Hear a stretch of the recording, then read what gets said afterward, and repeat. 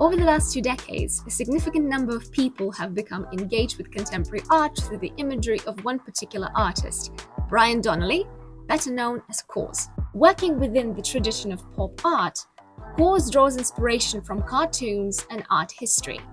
He works with various media, with art toys being the most crucial among them. Let's review the most recognizable KAWS character, the companion, inspired by Mickey Mouse. His eyes are crossed, making him look desperate and sad, which contradicts his general cuteness. The small shape of the toy only intensifies this impression.